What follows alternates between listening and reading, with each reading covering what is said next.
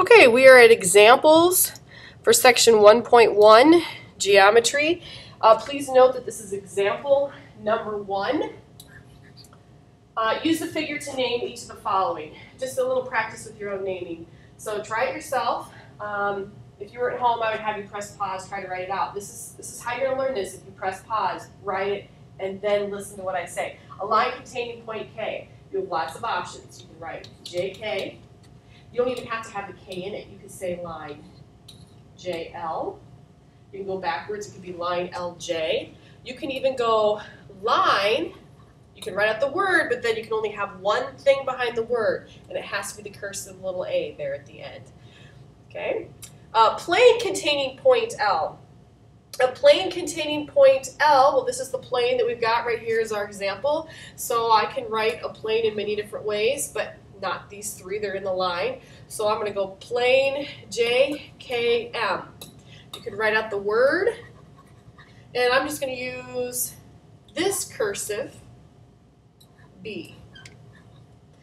All right, this A is going for the line, this B is for the plane, and they usually put that in the little corner. And you have many more options than that. If you want to double check with me, you can. Example number 2, draw and label a figure for the following situation. Plane R, which they have drawn here, contains lines AB and line DE, which intersect at point P. Add point C on plane R so that it is not collinear with line AB or line DE. I would take each part of this as you go through it. Once again, press pause and come back to it. All right, moving on. This is what your answer should look like. Hopefully you've pressed pause long enough, drawn it out. It should look something like this. It doesn't have to be exactly, but this is what you're looking at. Example number 3. Choose the best diagram for the given relationship. Okay, there's a lot of words up here. Let's break it down. It says plane D contains line A, line M, and line T. So if I notice here, everything has plane B, so that part we're good with. They have to have lines A, M, and T. A, M, T. A, M, T. A, M, T.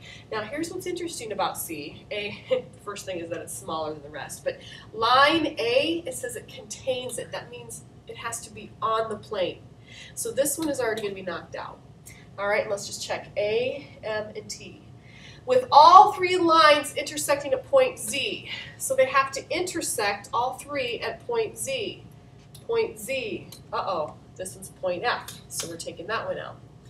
So also, point F is on plane D and is not collinear. So F is not collinear with any of the 3 given lines. And here it is collinear, here it is not.